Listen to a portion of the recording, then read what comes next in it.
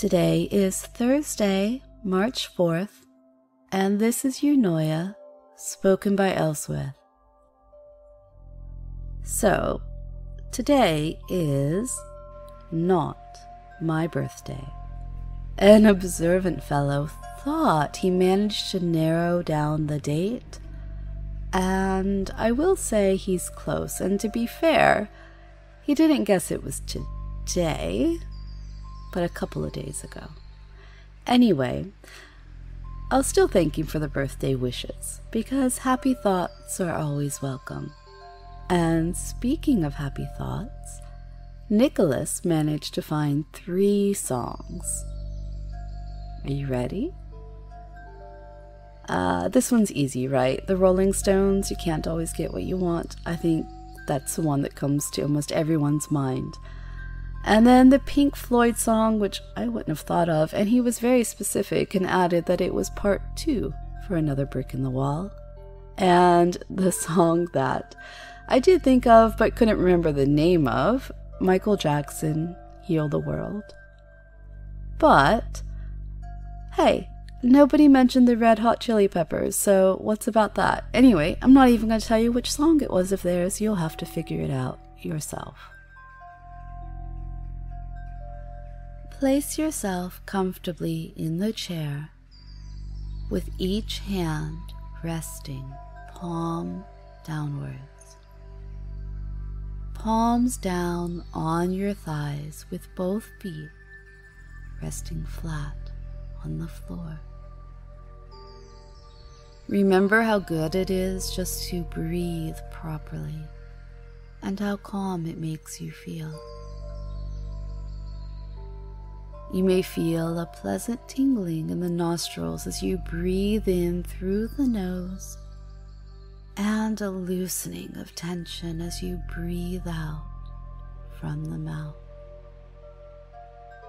As you breathe in, you begin to feel more and more comfortable, more and more relaxed and at ease. You feel even more relaxed as you breathe out, and you can allow the stomach to rest as it wants to. Imagine, if you will, that behind me and just over my left shoulder is a window. Curtains open so you can see the view. I like to think of it as a portal to any place outdoors we wish to be, or somewhere that I lead and you follow. As you stare at the window, the frame and curtains no longer matter. They just become shapes. It's only the outside that attracts your view, and it soon becomes that you can feel yourself there, outside. A pleasant temperature as the seasons change, and all around is evidence of that change.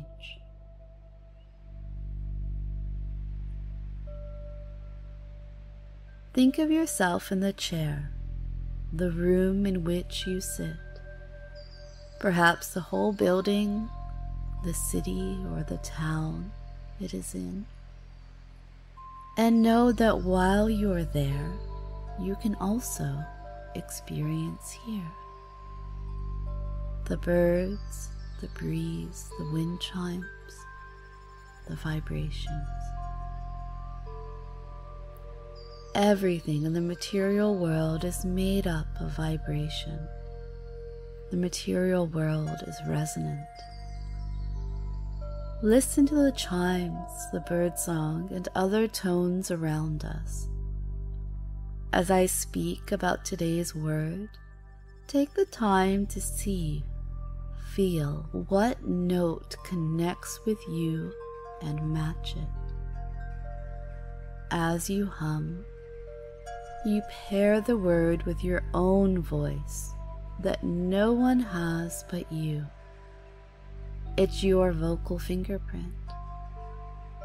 Nobody hums like you do exactly and a body just your size sitting right where you are right now. Wrap the word with your intention and release the vibrations of your voice, vibrations which you send out into the ever-vibrating world. Our word for today is relinquish. Take a few moments to consider the word. See it spelled out. R-E-L-I-N-Q-U-I-S-H. Relinquish. Allow yourself to feel the first thought or emotion connected to that word. Relinquish. Allow that thought, feeling to just tug at your sleeve, say what it needs to say, and go on. You can greet other thoughts in the same way. And like every day, you can go on and do this again and again, humming that note, that vibration as you consider the word relinquish. The person who submitted this word hoped to relinquish control by letting go of safety nets. Now, while we'd never let go of our safe words, what safety nets have ensnared you? Or perhaps tethered your ankle to the post of a bed that's too small, too big, too hard, too full of nails, too not you. You might not be Goldilocks, which is good because she's a bit of a creeper, but you may still be settling for not right.